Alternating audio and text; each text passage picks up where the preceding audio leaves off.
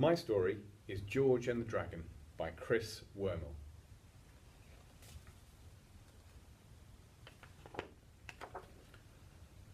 Far, far away, in the high, high mountains, in a deep, deep valley, in a dark, dark cave,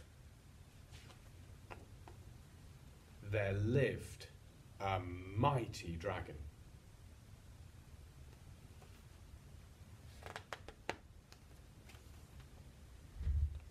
He could fly higher than the clouds and faster than all the birds.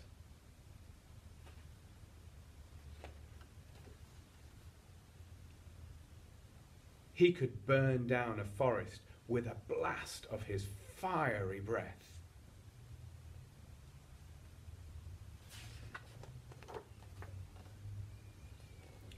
He could smash a castle wall with a flick of his mighty tail.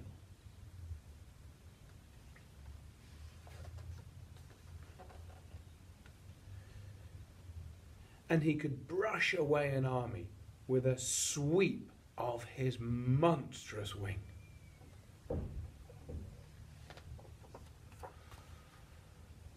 There was nothing so fierce and so terrible as the mighty dragon.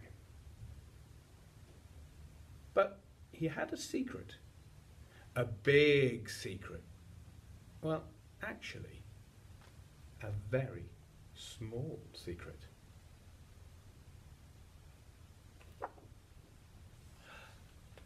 He was terrified of mice.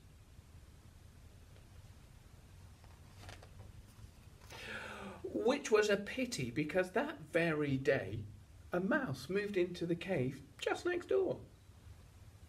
His name was George.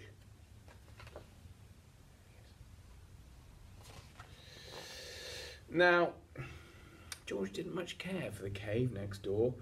It was cold and dark and drafty. The previous owner had been a bat, so the fixtures and furnishings were most inconvenient.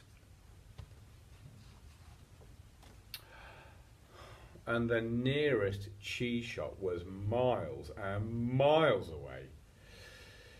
George was feeling rather miserable, and to make matters worse, he had no sugar for his tea.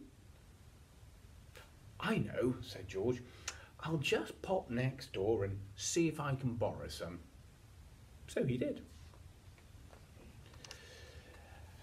"I say, you couldn't loan me a couple of lumps of sugar, could you?" asked George.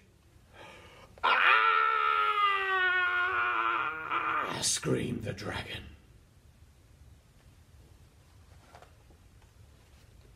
And he fled. "Oh, blow," groaned George. "No tea, then." But George did get his tea after all, with 2 lumps of sugar. And he got cheese too, and nuts, and berries, and biscuits, and crackers, and cream cheese sandwiches, and jelly and ice cream, and fairy cakes with pink icing, and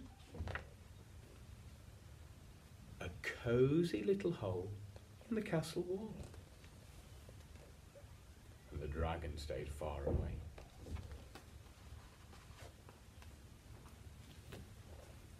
The end.